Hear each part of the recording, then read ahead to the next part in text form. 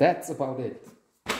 That sums it up. This is what Flying Swords of Dragon Gate is all about. Long live Taiwan. Long live Taiwan. Chinese communist. Jet Li's here, so that's a good thing. But apart from choreography, the ballet of fights, martial arts, kung fu, and whatever else is there, I don't think this is really exceptional in many ways. It's not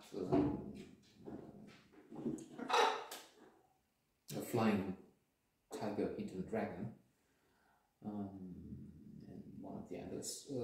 Although it looks like the Chinese cinema is,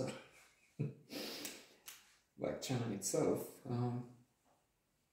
getting the upper hand, getting to number one. Hu Hao, Hun Hao, Bu Hao. One of the two. One means good, the other bad. If CSAs, thank you. I had a group of Chinese apparatchiks some decades ago when I was in the travel industry, and didn't get to learn. They weren't really nice. The opposite was true.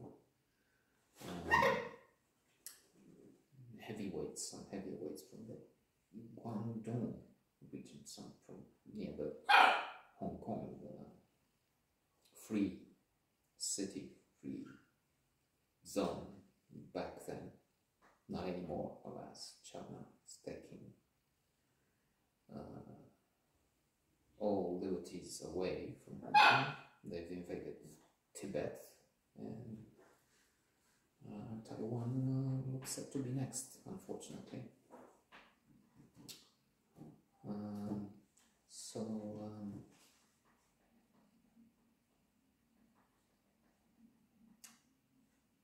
That would be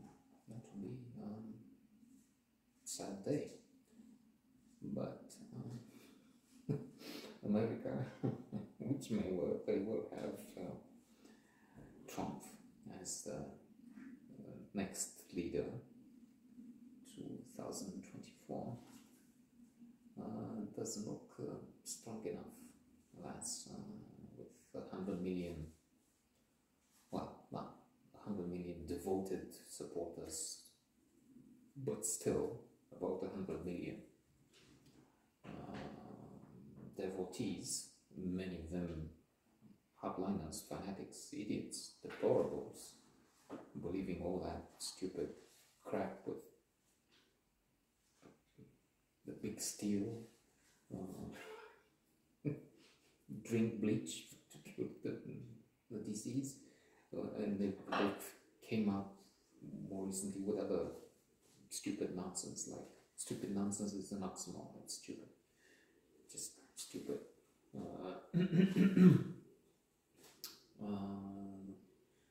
In ivermectin, horse medicine, they wouldn't take the vaccine, okay, which is proven, which is science, but they would take medicine for horses, deworming horses.